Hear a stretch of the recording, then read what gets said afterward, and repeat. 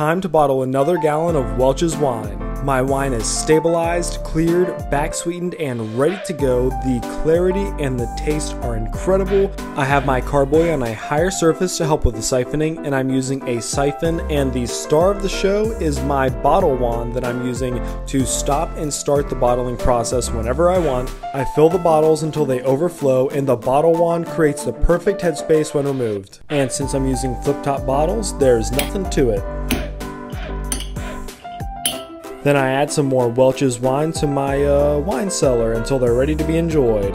And then I get to enjoy another glass of homemade Welch's wine until it's